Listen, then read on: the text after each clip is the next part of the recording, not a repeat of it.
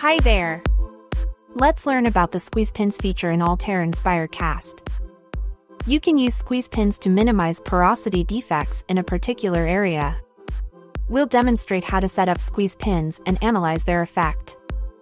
This porosity analysis shows that our model has an area with a lot of porosity, which means there will be a risk of leakage after an aperture is machined in the finished part.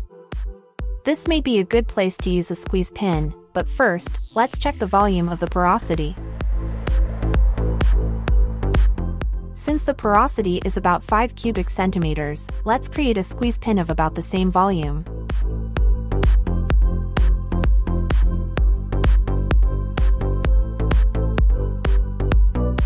When defining the squeeze pin, we need to consider the stroke of the pin.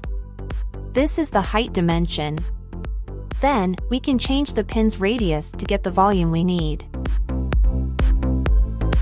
To define the activation time, we need to choose a moment when the porous region is isolated, so we're only affecting the porous region, and when the region is still liquid, so the squeeze pin can still affect it. Let's look at the solid fraction evolution analysis to see what our activation time should be. We'll set the arrow on the legend to 0.85, because after that point, the material will be too solid for the squeeze pin to affect.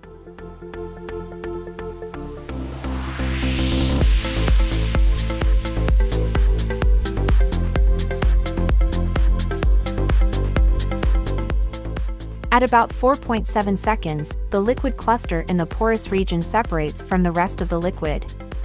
That's the right moment to activate our squeeze pin.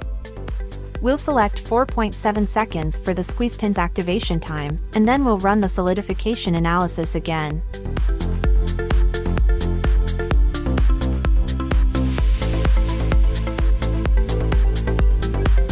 Here we see that the squeeze pin eliminated the porosity in that region, thus preventing a possible leakage problem.